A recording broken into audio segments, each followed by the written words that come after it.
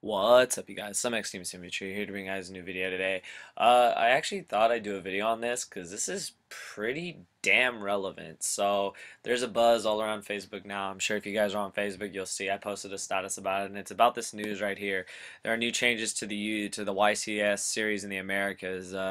Basically, it says starting with the YCS in Atlanta, Georgia, at the end of January, they're going to be changing the way the top 16 works for the events. Instead of the normal constructed format, they will now have a top 16 draft. The top 16 decks will compete in a booster draft format using the brand new War of the Giants Round 2. This will challenge the top duelists to measure their skills, blah, blah, blah, blah, all this other crap. We want our YCS champion to be the best of the best and true master of every aspect of the game. Okay, so basically this means that the top 16 is now going to be played like a sealed format. Basically, for those of you that went to YCS San Diego, you noticed the sealed format, how you get it decked and you construct it with what you got. Well, now topping a YCS and winning a YCS is going to be completely different. Now you can top 32 and play through constructed, and then when you win your top 32 match and go to the top 16, you have to play sealed. That's ridiculous. Like I really don't. My opinion on it right now is honestly I don't like it.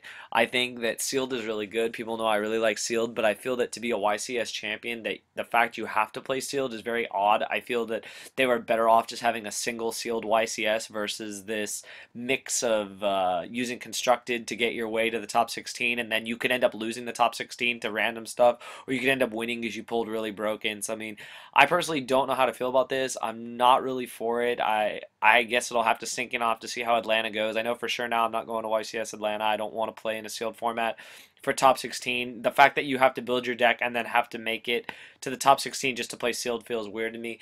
At the same time, I feel that it will really challenge duelists to be like at their top of their game. But anyways, please comment below what you guys think. Leave me your thoughts. Do you like this? Do you not like this? Do you feel that this is a really bold move on their part? Do you feel that they're making a mistake? Just leave me all your thoughts in the comment below. Just wanted to share this with you guys. I'm sure I'll be one of like a million videos that talk about this, but I wanted to give my 2 cents. I'm not sure how to feel about it. I'm kind of against it right now, but I guess I got to give it time and see how things work out. But yeah, I'll leave a link to this below in the description. Hope you guys enjoyed this. Thumbs it up, and thank you for watching.